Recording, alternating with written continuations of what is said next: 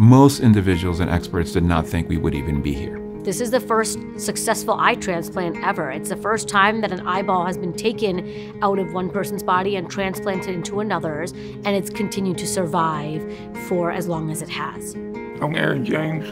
I'm from Hot Springs Village, Arkansas.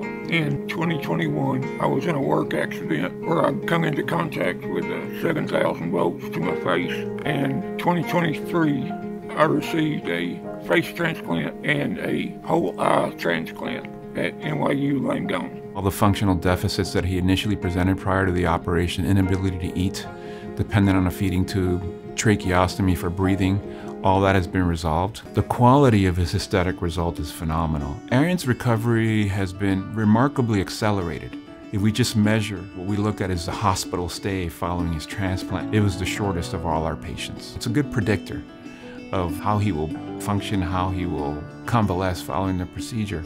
Aaron's eye is viable, and what that means is, first and foremost, it has not been rejected. We talk about when patients have transplantations done, that they can reject the organ or the tissue that's being transplanted. We're a little bit over a year after the initial transplant, and the eyeball is beautifully round. The retina is perfectly vascularized. The fact is that Aaron needed a face transplant irrespective.